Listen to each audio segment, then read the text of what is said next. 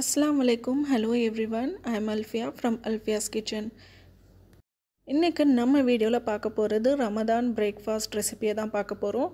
ஆலு கீமா மட்டர், அப்புறமா ஐடி பரோட்டா, அப்புறமா ஸ்வீட்ல சேவியா. இது கொஞ்சம் யூனிக்கா இருக்கும். கண்டிப்பா நீங்க எல்லாரும் ட்ரை பண்ணுங்க. அதுக்கு முன்னாடி நம்ம சேனலை நீங்க இன்னும் சப்ஸ்கிரைப் பண்ணலையா மறக்காம சப்ஸ்கிரைப் பண்ணிக்கோங்க. பக்கத்துல இருக்க ஐகான் பெல்லும் கிளிக் பண்ணிக்கோங்க. இப்போ வாங்க கீமா ஆலு மட்டர் செய்யலாம். ஒரு குக்கர் எடுத்துக்கோங்க. அது நல்லா சூடானதுக்கு அப்புறமா 1 டேபிள்ஸ்பூன் அளவுக்கு எண்ணெய் ஊற்றிக்கலாம். நெய் கூட ஆட் பண்ணிக்கலாம், உங்களோட ஆப்ஷனல் தான். அப்புறமா 1 டீஸ்பூன் அளவுக்கு ஜீரகம். இந்த ஜீரகம் நல்லா பொரியணும். ஜீரகம் நல்லா பொரிஞ்சதுக்கு அப்புறமா 1 மீடியம் சைஸ் வெங்காயம் நல்லா ஸ்லைஸாக கட் பண்ணி வச்சுருக்கேன். அதையும் சேர்த்து நல்லா வதக்கிக்கலாம். கொஞ்சம் பொன்னிறமாக வர வரைக்கும் வதங்கினா போதும். பாருங்க, இந்த அளவுக்கு வதங்கினா போதும். இப்போ ஒரு 250 கிராம் 250 கிராம் அளவுக்கு கீமா ஆட் பண்ணிக்கிறேன். மட்டன் இல்லை நீங்கள் பீஃப் கூட எடுத்துக்கலாம். இப்போ இந்த கீமா சேர்த்து நல்லா வதக்கிக்கலாம்.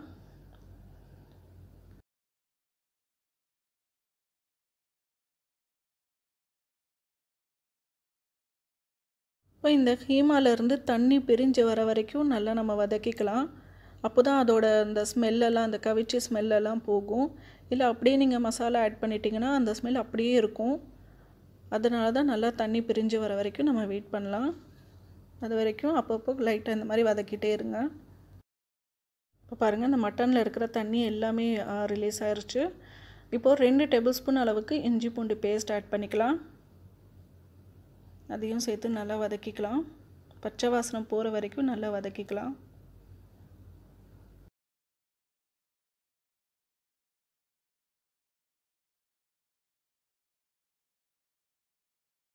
இப்போ இந்த ஸ்டேஜில் தக்காளி ஆட் பண்ணிக்கலாம். அதையும் நல்லா ஸ்லைஸாக கட் பண்ணி வச்சுருக்கேன். 1 கப் அளவுக்கு தக்காளி ஆட் பண்ணிக்கலாம். இதையும் சேர்த்து நல்லா வதக்கிக்கோங்க. இப்போ இந்த தக்காளி நல்லா சாஃப்டாகிற வரைக்கும் நம்ம நல்லா வதக்கிக்கணும்.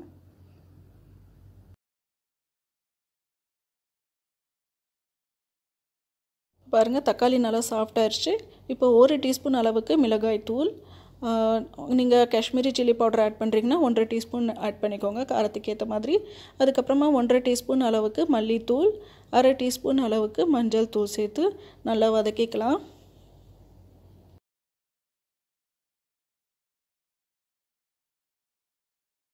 பாருங்கள், கலரும் சூப்பராக சேஞ்ச் ஆகிடுச்சு. இப்போ இது கூட மல்லி இருக்கு இல்லையா, முழு மல்லி இந்த மாதிரி நல்லா இடித்து பவுடராக்கி அது 1 டீஸ்பூன் அளவுக்கு சேர்த்துக்கலாம். அப்போ நல்லா வாசமாக இருக்கும்.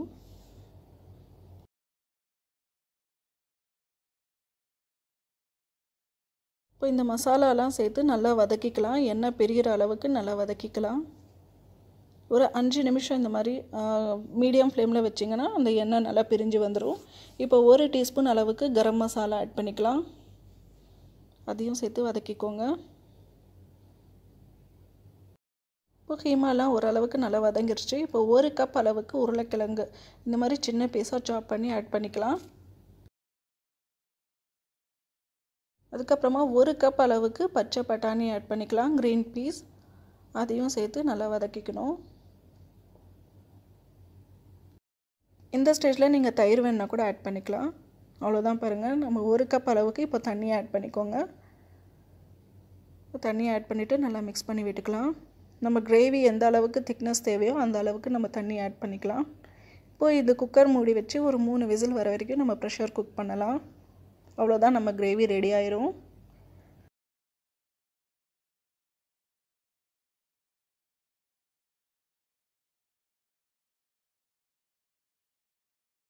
மூணு விசிலுக்கு அப்புறமா பாருங்கள், நல்லா அந்த எண்ணெய்லாம் பிரிஞ்சு வந்திருக்கு. இப்போது கிரேவி நமக்கு சூப்பராக ரெடி ஆயிருக்கு. அவ்வளோதான், நம்ம சர்வ் பண்ண வேண்டியது தான். லைட்டாக மேலே கொஞ்சமாக கொத்தமல்லி கார்னிஷ் பண்ணி நம்ம சர்வ் பண்ணிக்கலாம். பாருங்கள், பார்க்கவே ரொம்ப நல்லா இருக்குல்ல. இப்போ இந்த கீமா ஆலு மட்டருக்கு காம்பினேஷனாக சப்பாத்தி அல்லது பரோட்டா எது வேணால் நம்ம எடுத்துக்கலாம், ரொம்ப நல்லாயிருக்கும். நான் இன்றைக்கி ஐடி பரோட்டா தான் எடுத்திருக்கேன். இது ரொம்ப குயிக்காக சீக்கிரமாக நம்ம செய்யலாம். ரொம்ப டேஸ்ட்டும் ரொம்ப நல்லாயிருக்கும். வீட்டில் செய்கிற மாதிரியே இருக்கும் இந்த டேஸ்ட். பாருங்கள், இந்த மாதிரி ஜிப்லாக் பேக்கில் வருது. ஒரு பேக்கில் 5 பரோட்டா இருக்கும். மீதி இருக்கிற பரோட்டா இந்த மாதிரி பேக்கில் ஜிப்லாக் பண்ணி வச்சுக்கலாம். நல்லா ஏர்டைட்டாக தான் இருக்குது. இப்போ பரோட்டா செய்ய ஸ்டார்ட் பண்ணலாம். தவா நல்லா சூடானதுக்கப்புறமா இந்த பரோட்டா ஆட் பண்ணிக்கலாம்.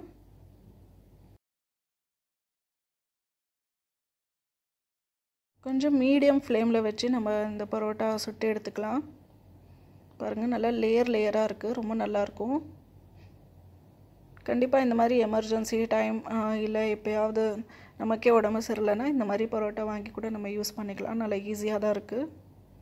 அவ்வளோதான். நம்ம தேவையான அளவு எண்ணெய் ஆட் பண்ணி நல்லா சுட்டு எடுத்துக்கலாம். பாருங்கள், நம்ம ஐடி பரோட்டா 5 மினிட்ஸில் ரெடி ஆகிடுச்சு. இதே மாதிரி எல்லா பரோட்டாவும் நம்ம செஞ்சு எடுத்துக்கலாம்.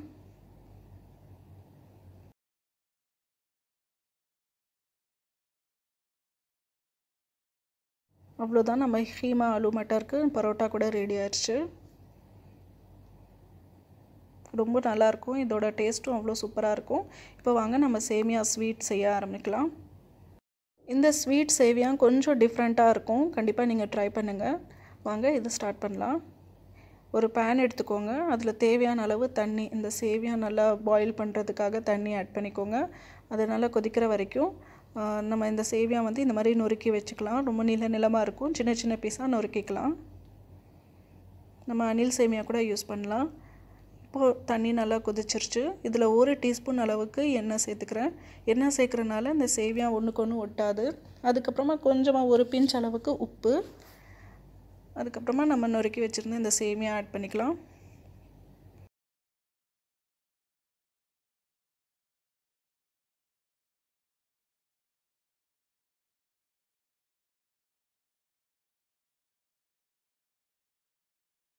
இந்த மாதிரி பாயில் பண்ணும்போது 5 மினிட்ஸில் நம்ம சேமியா ரெடி ஆயிரும். பாருங்கள், கொஞ்சமாக எடுத்து பார்க்கலாம். இந்த அளவுக்கு கட் ஆகணும், அவ்வளோதான். இப்போ நம்ம ஸ்ட்ரெயின் பண்ணிக்கலாம். இந்த மாதிரி ஒரு ஸ்ட்ரெயினர் வச்சுக்கோங்க. அதில் இந்த சேமியா வந்து போட்டு ட்ரெயின் பண்ணிக்கலாம், வடித்து எடுத்துக்கலாம். இதில் போட்ட உடனேவே நம்ம டேப் வாட்டர் இருக்குது இல்லையா, பைப் தண்ணி, நல்லா சில்லுன்னு இருக்கிற தண்ணி இதுக்கு மேலே ஊற்றிக்கோங்க. அப்போது ஓவர் குக் ஆகாது, நல்லா உதிரியாக வரும்.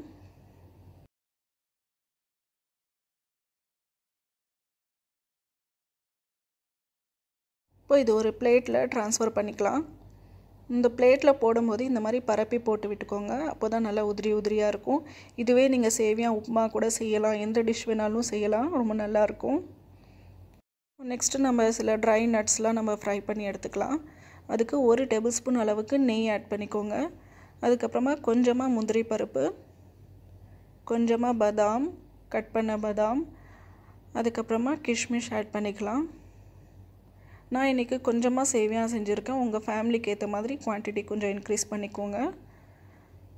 இப்போ இந்த ட்ரை நட்ஸ்லாம் நல்லா வதக்கிக்கலாம். இந்த அளவுக்கு ப்ரௌன் ஆனால் போதும்.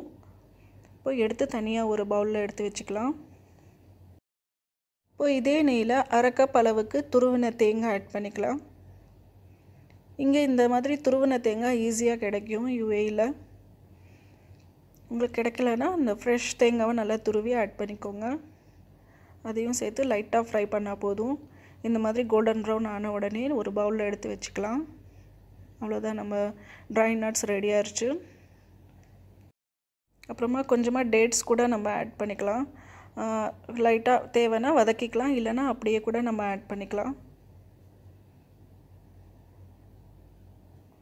இப்போ நம்ம சேமியா ஸ்வீட் எப்படி அசம்பிள் பண்ணுறதுன்னு பார்க்கலாம். ஒரு சர்விங் பவுல் எடுத்துக்கோங்க.